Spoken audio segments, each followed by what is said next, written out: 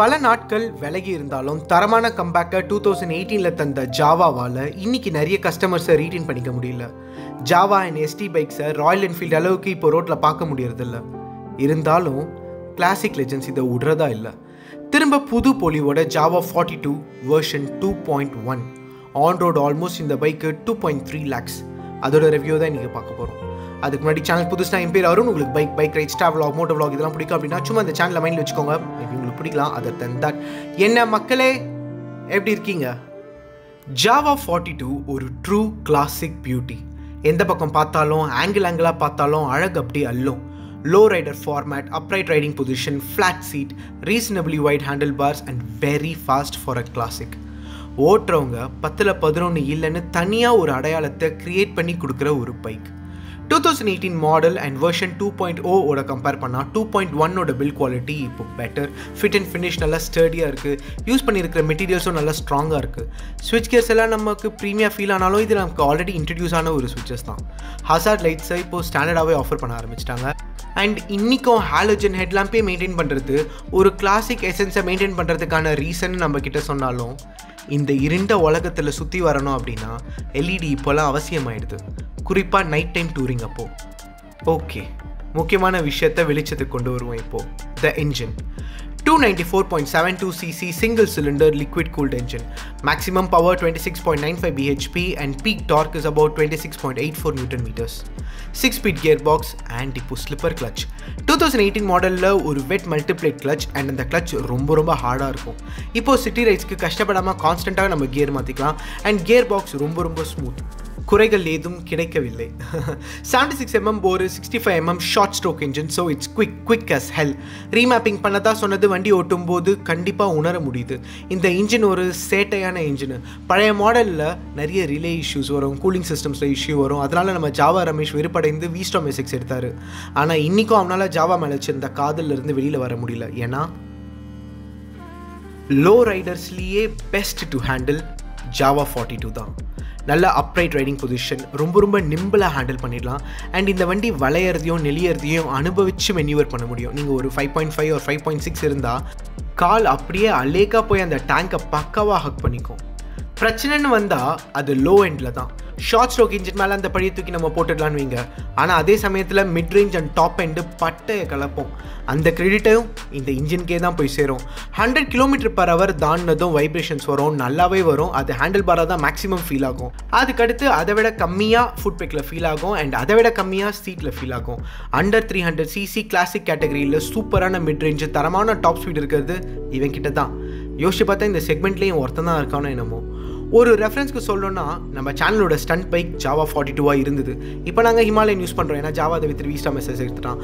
எல்லா ஷூட் அப்பவும் எங்களோட பழைய ஜாவாவை நாங்கள் எப்பவுமே மிஸ் பண்ணிகிட்டே தான் இருப்போம். இட்ஸ் அ வெரி பொட்டன்ட் பைக்னா பார்த்துக்கோங்க. இந்த வண்டியோட டபுள் கிரேடில் ஃப்ரேமு, அந்த engine, cooling system, tea stem, பாடியை பிடிச்சி வச்சிருக்கிற விதம், இதெல்லாம் பார்க்க எவ்வளோ அழகாக இருக்கோ அதே அளவுக்கு பிரோஜனமாகவும் இருக்கும். வண்டியோட ஹேண்ட்லிங்கை அஜைலாகவும் ரிலாக்ஸ்டாகவும் கிளாஸியாகவும் வச்சுருக்கோம். கார்னர்ஸில் கான்ஃபிடென்ட்டாக வளைய முடியாது. அப்படியே தேட்டண்டா பார்த்துக்கலாம் அப்படின்னு வளைஞ்சா வண்டியோட சடன் சர்ஜ் ஆஃப் பவரில் ஈஸியாக நம்ம நிமிர்ந்து வந்துடலாம் வெளியில்.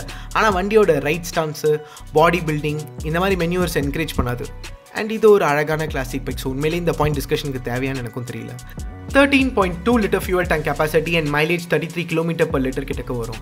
ஃப்ரண்ட்டில் telescopic hydraulic fork and ரியரில் case canisters in twin shock hydraulic. Entirely city and touring பேஸ்டான ஒரு சஸ்பென்ஷன். ரோட்டில் மேடு பள்ளங்களில் ஷாக்ஸ் அதோட வேலையை கச்சிதமாக செஞ்சாலும் இது ஒரு low rider and flat seat cushioning என்பதால் mild to very mild ஃபீட்பேக்ஸை rear சஸ்பென்ஷன்லேருந்து feel பண்ண முடியுது தான். 280mm டிஸ்க்கு முன்னாடி, 240mm டிஸ்க்கு பின்னாடி, dual channel ABS with floating callipers. Rear break to the point இல்லைனாலும் காம்பினேஷன் பிரேக்கிங்கில் வண்டியோட ஸ்டாப்பிங் பர்ஃபார்மன்ஸ் போதுமான அளவுக்கு இருக்குது அண்ட் அது கான்ஃபிடென்ட்டாக இருக்குது. ABS எப்போ கிக் ஆகணுமோ அப்போ மட்டும்தான் கிக்கின் ஆச்சு அண்ட் அதோட பல்சேஷனை ரொம்ப மைல்டாக தான் உணரவே முடியுது. Decent breaks. ஃப்ரண்ட்டில் 90/90 18-inch alloy வீல்ஸில் tubeless tyres and அதே மாதிரி பின்னாடி 120/80 17-inch நல்ல கிரிப்பியான டயர்ஸு ஸ்ட்ரீட் அண்ட் க்ரூசிங்காகவே டெடிகேட் பண்ண மாதிரி ஃபீல் ஆகுது. வண்டி 182 kg கர்ப் wait and seat height 765mm. இந்த நம்பர்ஸை கேட்கும்போது இது எவ்வளோ நல்ல ஆக்சசபிளான பைக் அப்படின்றது நீங்கள் புரிஞ்சுப்பீங்க. ஆனஸ்ட்லி பழைய 2018 மாடலை விட லைட்டாக ஹைட்டாக ஃபீல் ஆனாலும் எந்த ஒரு வகையிலையும் ஆக்சசிபிலிட்டியை இது சேலஞ்சே பண்ணாது. ஒரு பிகினராக இருந்தால் இந்த பைக்கோடு சேர்ந்து நீங்களும் இந்த உலகத்தை புரிஞ்சிக்கலாம் ஒன்றாவே in your own unique style. Ground clearance அதே 165mm தான், விடுங்க போனால் போட்டோம். பார் அண்ட் மிரர்ஸு இந்த வண்டிக்கு அழகுக்கும் அழகு சேர்க்கும். ஆக்சுவலாக பார் அண்ட் மிரர்ஸு எல்லா பைக்குக்கும் செட் ஆகாது. ஆனால் ஜாவாவோட பைக்ஸுக்கு பார் அண்ட் மிரர்ஸ் இல்லைனா ஏதோ ஒரு பெரிய சிக்னேச்சர் ஸ்டைல் ஸ்டேட்மெண்ட்டே மிஸ் ஆன மாதிரி ஃபீல் ஆகும். நான் ஓடுற இந்த பைக்கில் அதை கழட்டி வச்சுட்டாங்க. ஓகே, பழைய அப்சைட் டவுன் அனலாக் கிளஸ்டரை டம்ப் பண்ணிவிட்டு எஸ்டியில் வர மாதிரி டிஜிட்டல் இன்ஸ்ட்ருமெண்டேஷன் கன்சோல், இதில் பேசிக் டீட்டெயில்ஸ் எல்லாமே இன்க்ளூடட். உண்மையிலேயே இது ஒரு வரவேற்க வேண்டிய ஒரு சேஞ்ச். வாழ்த்துக்கள். ஏன்னா பழைய கிளஸ்டரு ஒரு ரெட்ரோ ஃபீலை இன்ஸ்டில் பண்ணாலும் அதை இன்டர்பிரேட் பண்ணுறது ரொம்ப ரொம்ப கஷ்டமாக இருந்தது. பர்சனலாக அது எனக்கு என்ன மாதிரி எத்தனை பேர் இருந்தீங்கன்றதை மட்டும் கமெண்ட்ஸை சொல்லுங்கள். அது நம்ம சிங்கில் இருக்கோமான்னு செக் பண்ணிக்கலாம். அதுக்கு அப்பாற்பட்டு இதில் mobile phone connectivity, bluetooth, GPS, ஏன் சார்ஜிங் போர்ட்டு கூட கிடையாது. வண்டியில் பில்லியன் கம்ஃபர்ட் பற்றி நம்ம டிஸ்கஸ் பண்ணணும் அப்படின்னா முதல்ல அதுக்கு பில்லியனுக்கு தரமான இடம் இருக்கணும். அது அங்கே இல்லை. ஸோ நாமளும் அதை பார்த்தும் பார்க்காத மாதிரி கண்டுக்காமல் போயிடுவோம். ஸோ இந்த வண்டி வாங்கலாமா வேண்டாமா? வண்டியில் நல்லதுக்குன்னு நிறைய சேஞ்சஸை எடுத்துக்கிட்டு வந்ததுக்காக கிளாசிக் லெஜெண்ட்ஸை நம்ம பாராட்டலாமே தவிர, இப்போவும் இந்த வண்டி இம்ப்ரூவ் பண்ண வேண்டிய இடங்கள்னு நிறைய விஷயங்களை வச்சுருக்கு தான். அதை அவங்க பண்ணணும்னு நினச்சிருந்தா பண்ணியிருந்துருக்கலாம். ஆனால் பண்ணாமல் இன்னும் halogen ஹெட்லாம்ப்பு, poor ட்ராக்டபிலிட்டி, bad seat comfort for billion, during sales experience, after sales experience and bike servicing எக்ஸ்பீரியன்ஸில் இன்னும் அதே பாயிண்ட் ஸ்கேல்ஸில் தான் இருக்காங்க. வேடிக்கையாக சொல்லணும்னா, அழகை மட்டுமே மயங்கி கட்டின பொண்ணு தினமும் சமைச்சு போட்டாலாம் பண்ணு அப்படின்ற மாதிரி வெறும் வண்டியோட லுக்ஸுக்காக வாங்கினா வண்டியோடையும் மல்லு கட்டணும் அண்ட் சர்வீஸ் அப்போ சில மனிதர்களோடையும் மல்லு கட்டணும்.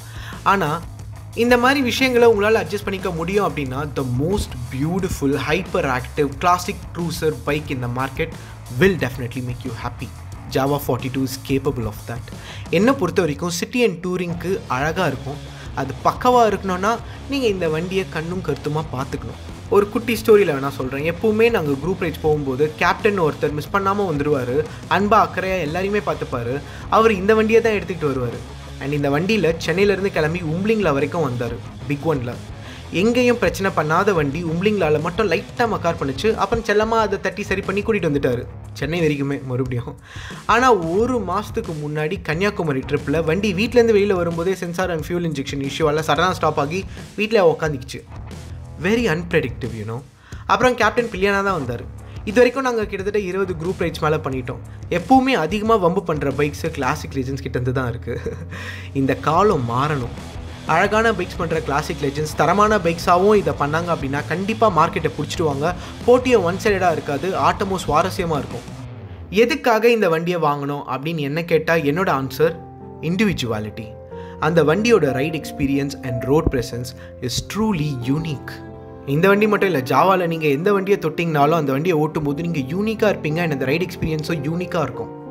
இதுதான் என்னோட ஆன்சர். இப்போது உங்களோட டர்ன். நீங்கள் சொல்லுங்கள், ஒரு ரீசனுக்காக நீங்கள் Jawa 42 வாங்குவீங்க அப்படின்னா அது என்ன ரீசன்? கமெண்ட்டை சொல்லுங்கள். நீங்கள் என்ன எழுதுறீங்கன்றதை படிக்கிறதுக்கு நான் ஆர்வமாக காத்துட்ருப்பேன்.